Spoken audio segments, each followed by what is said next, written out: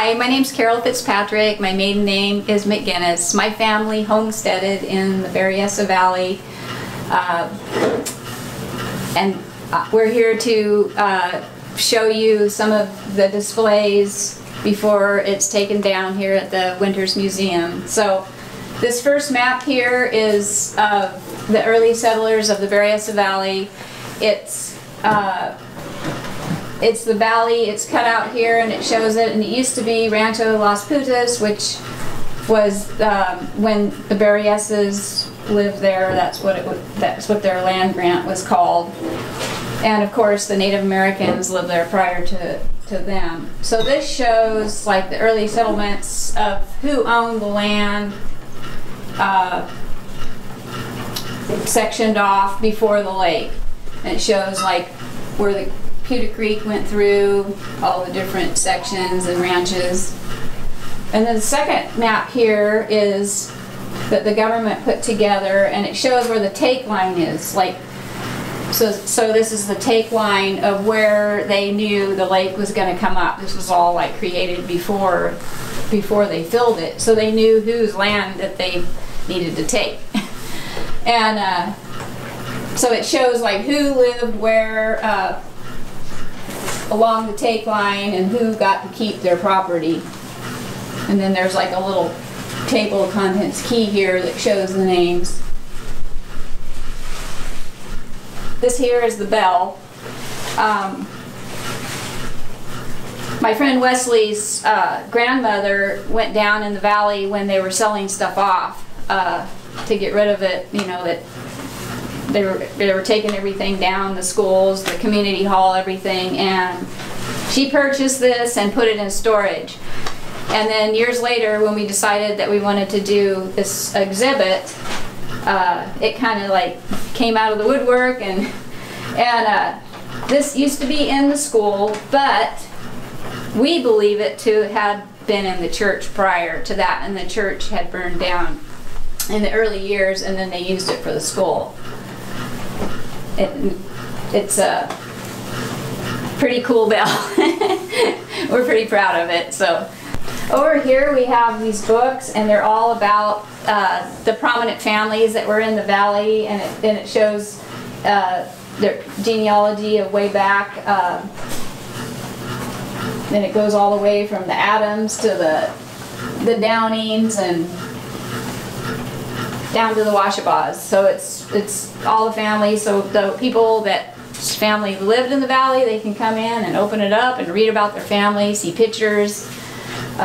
This is a current photo of Lake Berryessa as it is now, and George Gamble and Buddy Gardner got together and drew in, to their knowledge, because they were Monticello boys, of where the main roads were, the main ranches, where the creek went through, where town is, where the big rock bridge is here. So it kind of gives a visual for people that don't, you know, like, where was Monticello? Well, Monticello is right here at the bottom of Lake Berryessa. So it's a really neat display.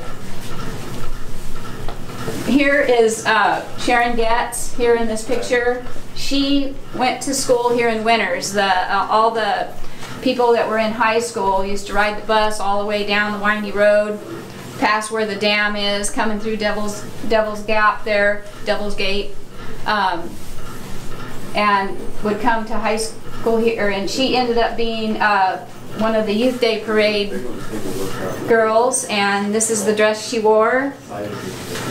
And this is her here in the dress. This is her graduation dress that she graduated from the 8th grade here, and this is her wearing it. And down here is a Purple Jones photo.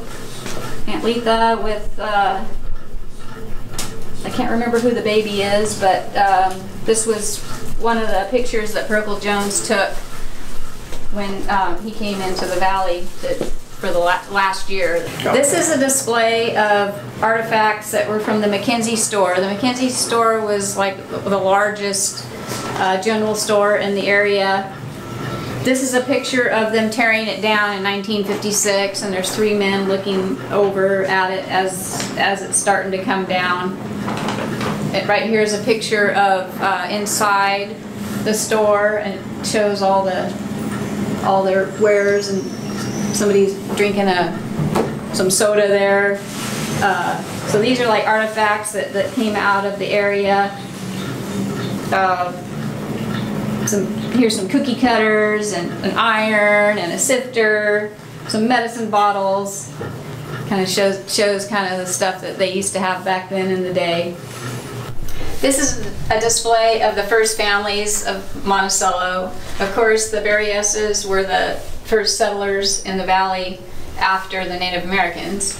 And so this is a picture of them, some of the Berryesses. This is a picture of one of their adobes. They called it the Adobe Ranch, where this place was. And this is where they were buried. They weren't really buried in the cemetery. They were just like on the ranches.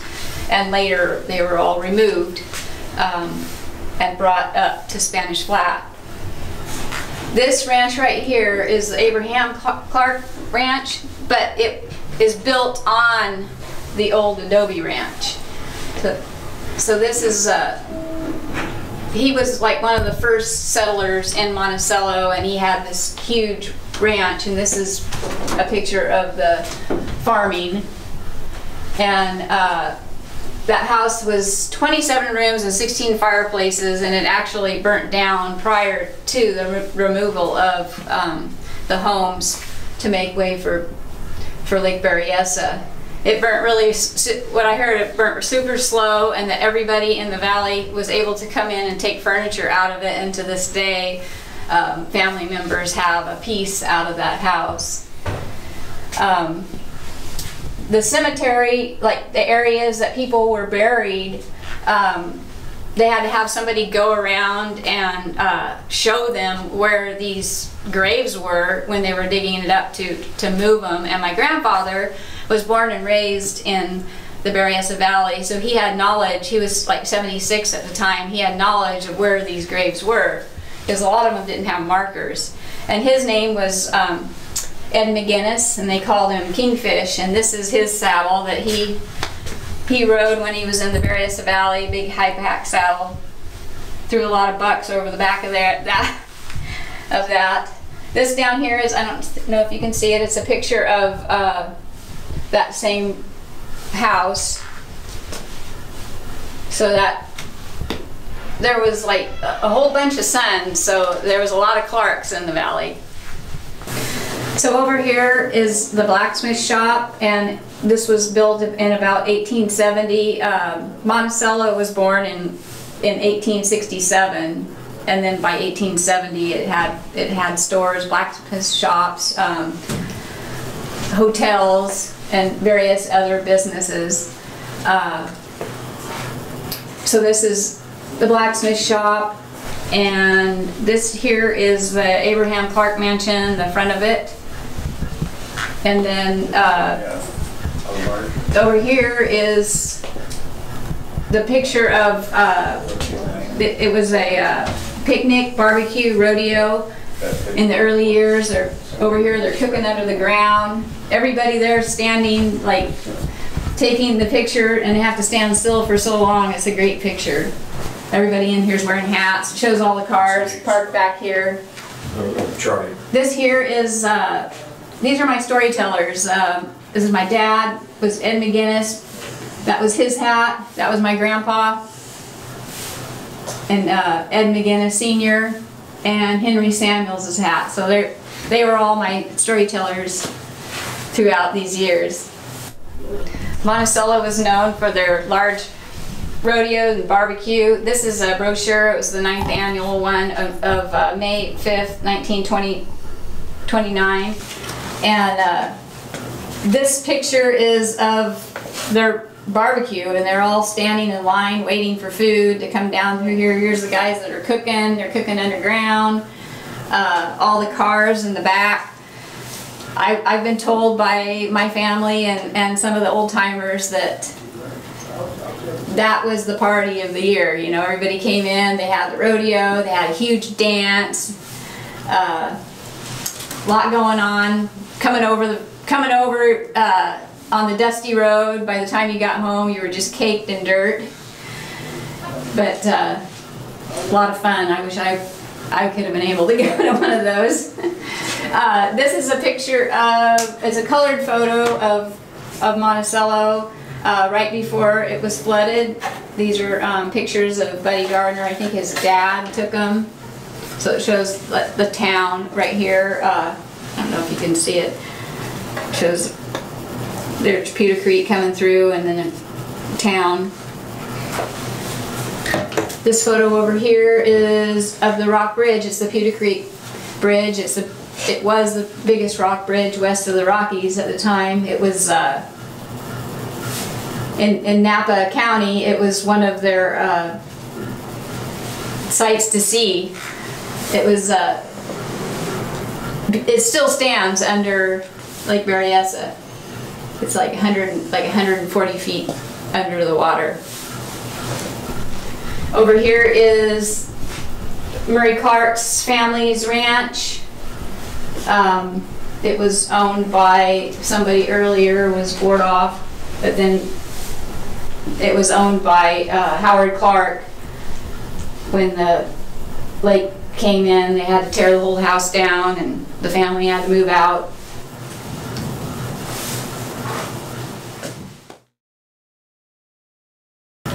Yeah, the Historical Society couldn't have done this collection without Carol. She's just been a tremendous resource for us, not only the artifacts, but the stories and the collections that she's been able to bring to this. One of the things that we got from her, well, there's two things that make this collection unique. We have two collections of photographs. This first one was by Bill Clark, I think great-grandson of the Abraham Clark that founded the valley some 100 years before. Bill Clark was an amateur photographer. He also was a kind of a jack-of-all-trades field worker, and in his spare time he loved taking photographs, and he took some of the earliest color photographs of the valley. He had a collection of over 3,000 photographs, and he went around trying to photograph every person, every business, every farmer in the valley. And it's a real slice of life. I mean, you see kids riding on bicycles to school, people playing music in the local cantina, you've got just people hanging out in the local stores, there's playing golf, kids that are competing in high school competitions, sporting their old jalopies and their new race cars. And this is a slice of life from people who didn't know that within a decade this valley would be gone. And I want to contrast this with another collection that we have on the other side of the wall, and I'll tell you more about that in a minute. Well, this collection of photographs was commissioned by Life magazine. In 1956, they found out that the valley was scheduled to be inundated, and they wanted to have somebody come in and document the destruction of the town. They asked the famous photographer Dorothea Lange, who has done a lot of Depression-era photographs and Japanese internment photos, if she would come in and go into the town and meet people and begin to photograph as the town was destroyed. She also asked Ansel Adams to work with her on this project. And Ansel was busy with another project, so he couldn't do that, and he asked a young photographer by the name of Perkle Jones. Well, as it turned out, Perkle Jones was very excited about the project. He ended up taking over 1,000 photographs, and I think Dorothea Lange took around 200. So most of the photographs in the collection are from Perkle Jones. And this is a Dorothea Lange photograph, one of the famous ones that's on a small publication. The publication from Life magazine never got published because, well, we don't know why, but we think it might have been because the subject matter seemed a little too dark. But they did a marvelous collection. They came in 1 week at a time, and they would meet the people, get to know them a bit, and get some very intimate, high quality, beautifully artistic photographs. And the interesting thing in the collection, I think, is to compare this collection with that of Bill Clark, who was much more casual and less set up. All of these photographs are perfectly framed, and they're black and white. They have much more of a kind of a somber image to them. The difference is that all of the people in these photographs are aware of the fact that the valley is going to be inundated within a couple of years, and so there's a somberness to it that the photographs in Bill Clark don't have. So Dorothea Lange and Perkle Jones did try to capture life as it was in the valley. Here's Albert McKenzie in the final days of running his store, the General Mercantile Shop, the McKenzie and Sons store. But here we've got people moving out in a moving van. He's got farm workers, and a lot of these photographs really got kind of the earthiness of the valley, and a lot of those photographs made it into books like this, Perkle Jones collection. This one became the front cover of this collection of photos. A lot of these photographs became kind of famous in their own right, even though they didn't make it into Life magazine. The collection even includes the actual bulldozing and then burning of homes. They scoured the valley so that there's nothing bigger than a toothpick left. They didn't want any of that debris getting into the new lake. And a few studies of people looking at the loss of their valley. People began to go back and visit the graves, so even the graves were moved and then and repositioned up in a higher part of the valley later on. In the corner here we have a television that has over a dozen videos that show this exhibit and other exhibits in video form.